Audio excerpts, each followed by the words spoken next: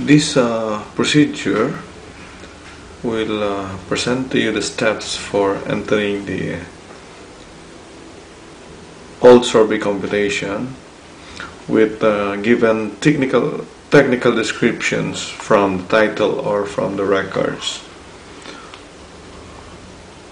So we select 1, traverse menu, then press 2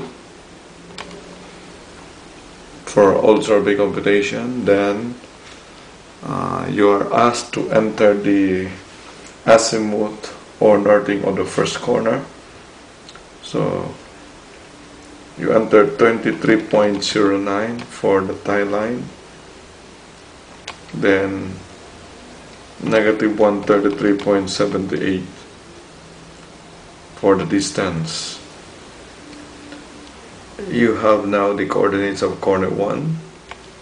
Then you enter now the bearing in distances using the sine code. For northwest, you enter the bearing as negative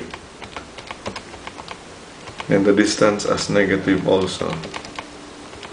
Then for northeast, positive bearing, negative distance. Southeast, negative bearing, positive distance. Then southwest, positive bearing and positive distance. Then to close the lot, press 0 execute. So you now have the area 1027.42, linear error of closure 0.02.